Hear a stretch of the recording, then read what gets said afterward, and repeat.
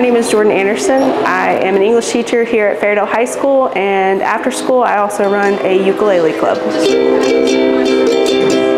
What inspired me to start this ukulele club was actually a time that I brought my ukulele to class and played for my students, and I actually had several other students express interest in learning how to play, so I brought a few other ukuleles and just kind of started from there. Alright, so we'll just do a little bit of a faster pickup strum. I chose to do it last year and I had a lot of fun. We just decided to make Ukulele Club an after-school extracurricular activity because me and a lot of other students still really enjoyed ukulele and wanted a club for it. There you go. Much better. I decided that having an after-school club would be a great way to introduce students to music, many of who have never had that interest or that opportunity before. Ukulele is the first instrument that I've learned how to properly play.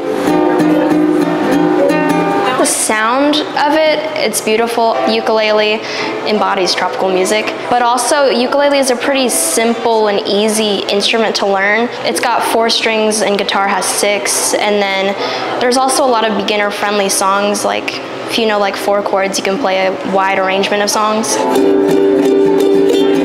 My favorite part about this club so far is just seeing the students teach each other. I've got students who have played ukulele for years, and I have other students who have never played ukulele. So just seeing them interact with one another and kind of growing that community is my favorite part. So work on the transitions.